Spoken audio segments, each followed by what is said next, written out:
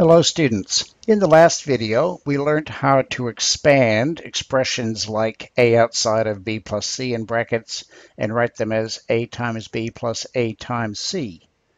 In this video we're going to turn it around and show you how to factorize. So expressions that have the form ab plus ac can be written as a outside of b plus c. So let's go ahead and practice factorizing by taking out common factors. So the secret to all of these is first you identify the highest common factor and you write that first, and then you write down what's left inside the brackets. So let's do these three, then I'll give you three similar ones to try on your own. Okay, start with the numbers. Highest common factor of 5 and 20. Well, 5 is a factor of 20, so that's a common factor. And looking at the two terms, there's no letter, no variable that's a common factor. So the highest common factor is just 5. Now we have to say 5 times what gives us 5x? Answer is x.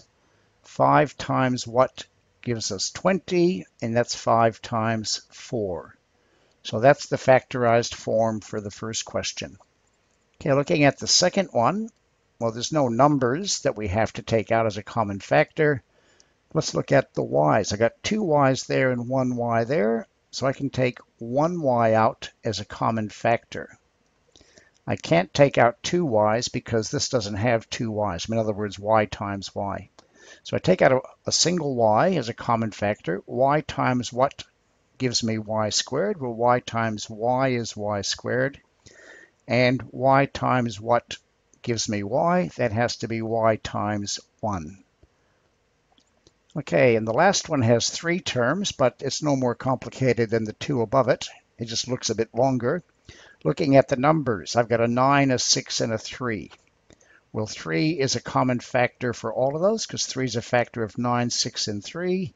So I write the 3 on the outside as a common factor. Now, y is not a common factor, z is not a common factor, so the only common factor there is 3. Now, 3 times what gives us negative 9y? Well, 3 times negative 3 gives us negative 9, and the y stays. 3 times what gives us 6z? Well, that's 3 times 2z.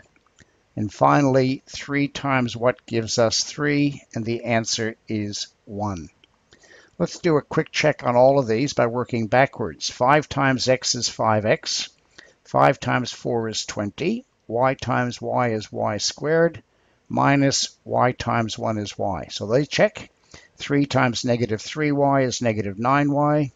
3 times negative 2z is, subtract 3 times 2z is subtracting 6z. And 3 times 1 is 3. So far, so good. Okay, you try these 3, please. Okay, let's see how you went. Okay, we start by taking out the highest numerical factor. Well, 6 is a factor of 18, so 6 is a common factor.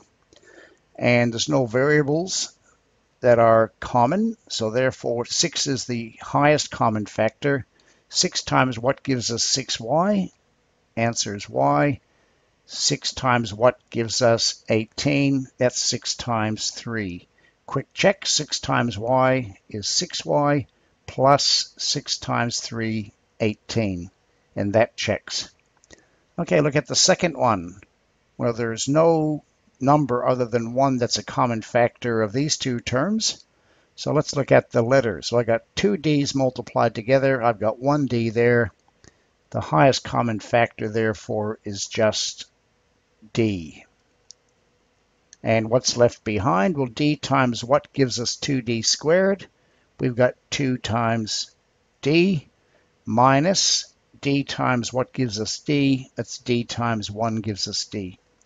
Quick check.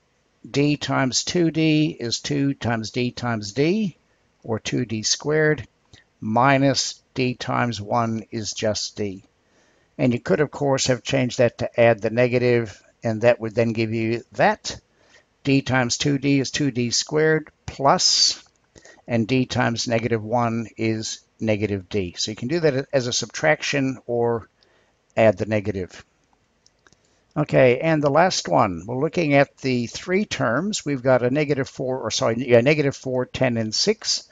So 4 is not a factor of 10, but 2 is a common factor. So I'll write out the common factor of 2. None of the letters are common, so 2 is the highest common factor. And I'll put the subtraction and the addition in. 2 times what gives me negative 4w? Well, that's going to be 2 times negative 2w. 2 times what gives me 10y? Well, 2 times 5 is 10, so that's minus 5y. And 2 times what gives me 6? And the answer is 3. A quick check. 2 times negative 2w is negative 4w. Subtract. 2 times 5y is 10y. Plus 2 times 3 is 6. And once again, if you change that to plus the negative, that would have been plus negative, and you get 2 times negative 5y is negative 10y. Okay, we'll stop this video there, and in the next video, we'll factorize some slightly more complicated expressions.